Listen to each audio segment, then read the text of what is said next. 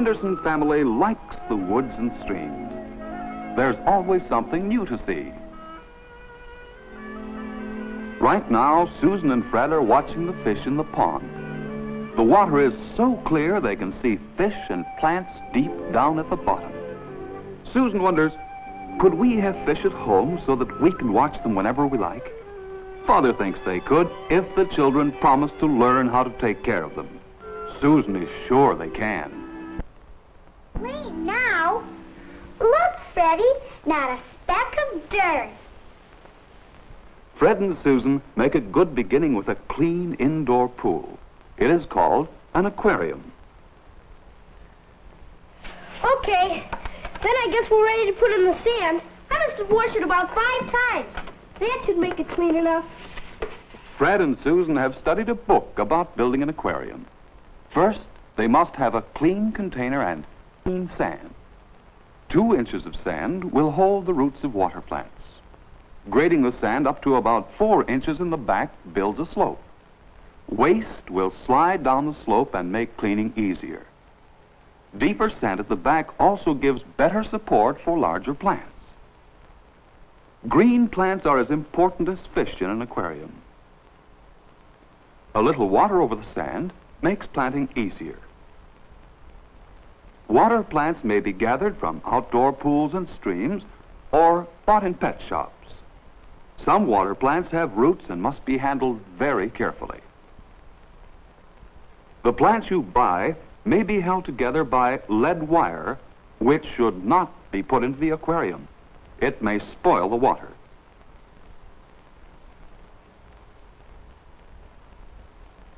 The plants look pretty, but that's not the only reason for planting them. It takes both plants and fish to make a healthy aquarium. What do you think Fred is going to do with this wrapping paper? Wrapping paper protects the plants. If water were poured directly on them, they would wash away and they might even break. Fish need fresh, clean water.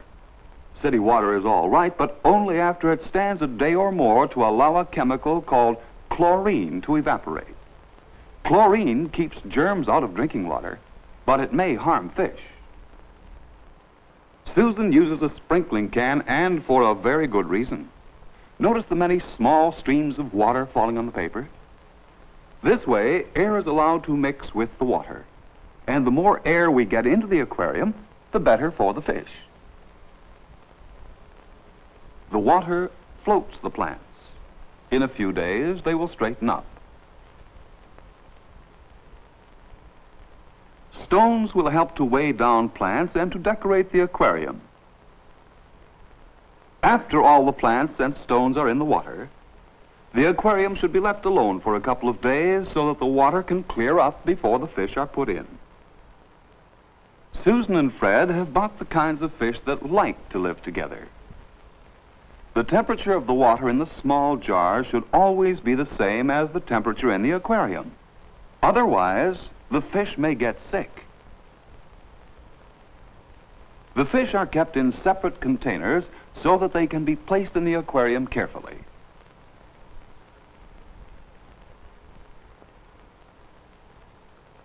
This way, the fish simply swim out of the small container into the aquarium.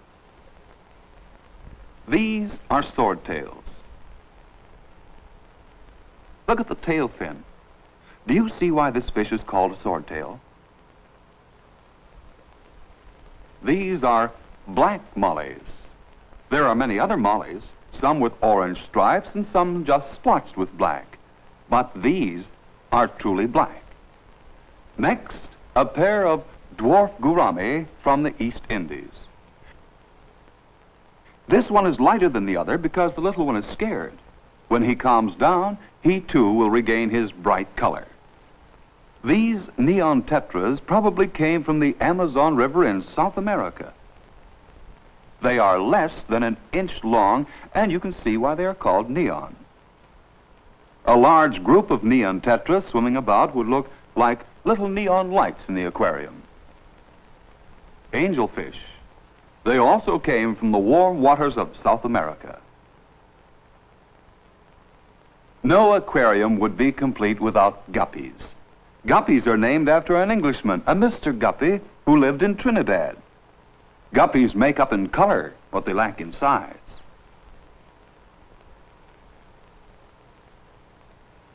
None of these fish will grow much bigger, but with good care they will stay healthy and lively.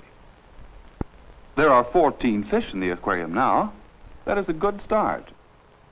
The glass top, like a roof, will keep out dust and dirt. It will help to hold the water at an even warmth in spite of temperature changes in the room, and it will keep the fish from jumping out.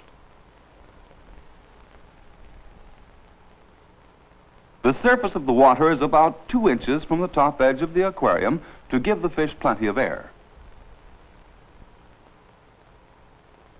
An automatic electric water heater will keep the water at 70 degrees. This is a handy gadget if you have fish from warm tropical waters in a room that might get cold. The fish seem to enjoy their new home, and the plants are doing well too. That's because there is a balance between plant and animal life in the aquarium. Let's see what is meant by balance.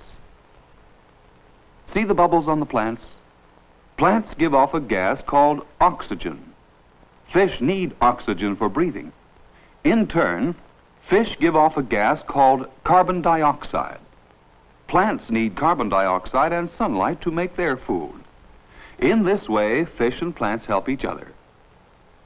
When there is a balance between the plant and animal life in an aquarium, we call it a balanced aquarium. In a balanced aquarium, there must be enough plants to provide oxygen for all the fish.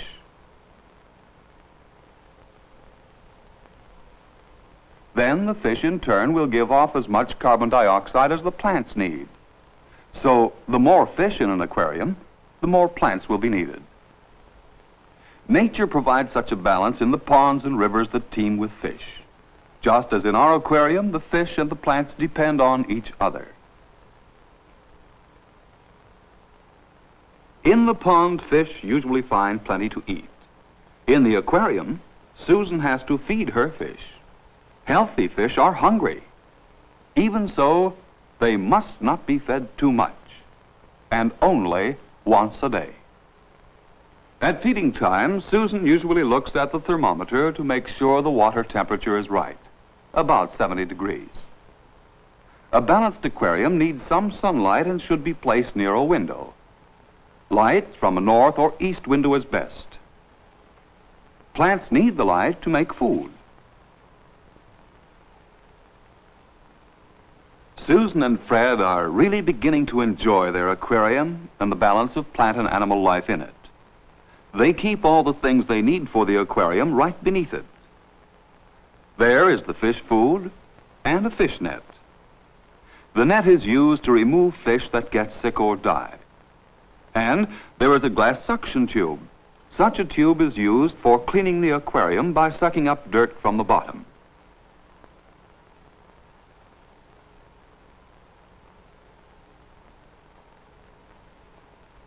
Here are 2 more fish for the aquarium.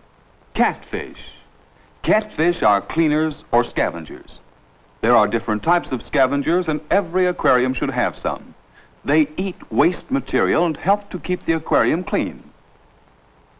Susan has decided to mark down in a notebook the things she learns about fish. She has already written down the 3 most important rules for keeping a balanced aquarium. Give your fish the right kinds of food and not too much of it, about what they can eat in a few minutes. Do not overcrowd the fish. Too many fish will quickly use up the oxygen in the water and get sick. Finally, the water temperature must be kept right, about 70 degrees. In nature, there is a balance between plant life and fish life. And a balanced aquarium is a copy of nature. You too can make an aquarium in your home or at school and discover the enjoyment of observing by yourself.